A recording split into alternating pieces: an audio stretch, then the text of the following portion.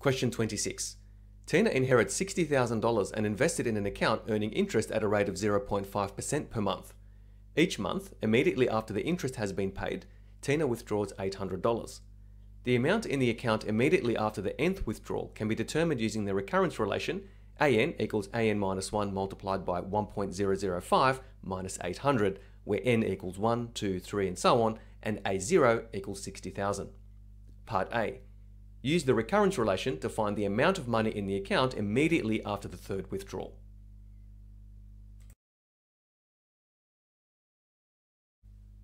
Using the recurrence relation, the amount of money in the account immediately after the first withdrawal is given by A1 equals A0 multiplied by 1.005 minus 800, and A0 is equal to 60,000. So A1 equals 60,000 multiplied by 1.005 minus 800, which equals 59,500. Now A2, which is the amount of money in the account immediately after the second withdrawal, is given by 59,500, so that's A1, multiplied by 1.005 minus 800, and that equals $58,997.50.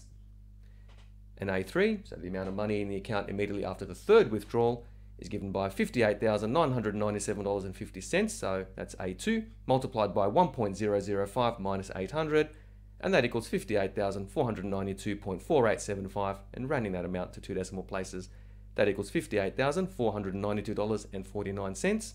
So therefore, the amount of money after the third withdrawal is equal to $58,492.49.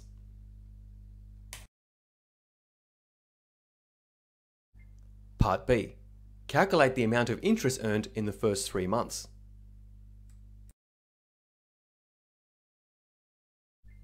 Assuming no interest is paid, the amount of money in the account immediately after the third withdrawal is given by 60,000 minus 3 multiplied by 800, which equals $57,600. But interest was paid. And the amount of money that Tina has in her account after the third withdrawal is in fact equal to $58,492.49. So the difference between this value and $57,600, which is the amount of money in the account assuming no interest was paid, is given by $58,492.49 minus $57,600, and that equals $892.49. So that was the amount of interest Tina earned in those 3 months.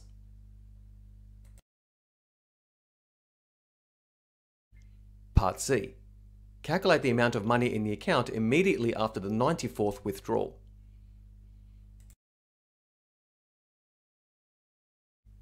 The solution to this problem involves the sum to n terms of a geometric progression. Using the recurrence relation, A1 is equal to A0 multiplied by 1.005 minus 800. Now A2 is equal to A1 multiplied by 1.005 minus 800. But expressing A2 in terms of A0, by replacing A1 by A0 multiplied by 1.005 minus 800, we get A2 is equal to A0 multiplied by 1.005 minus 800. So this expression in brackets is equivalent to A1, and that's multiplied by 1.005, and then we subtract 800.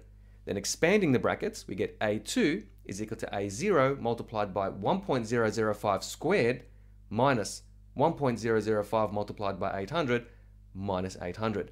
So the geometric progression is forming here. Let's consider A3. Now A3 is equal to A2 multiplied by 1.005 minus 800.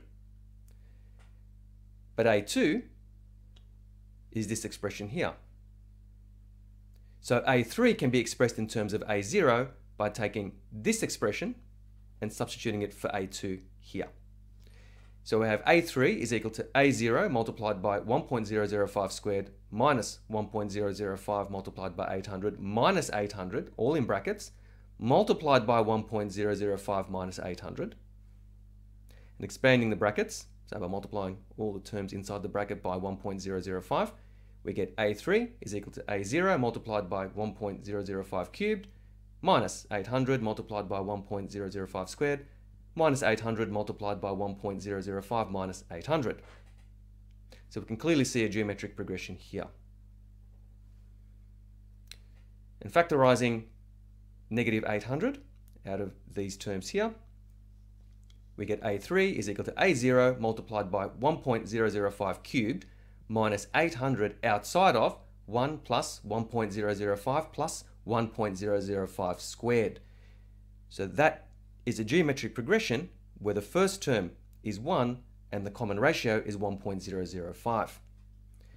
So generalizing this, we get an is equal to a0 multiplied by 1.005 to the power of n minus 800 outside of 1 minus 1.005n over 1 minus 1.005. So that's the sum to n terms of the geometric progression.